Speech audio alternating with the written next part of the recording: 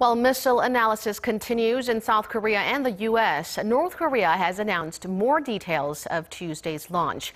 The regime's state-run Korean Central News Agency claims the newly developed Hwasong-14 ICBM is capable of carrying a large-sized heavy nuclear warhead and successfully achieved atmospheric reentry and stage separation.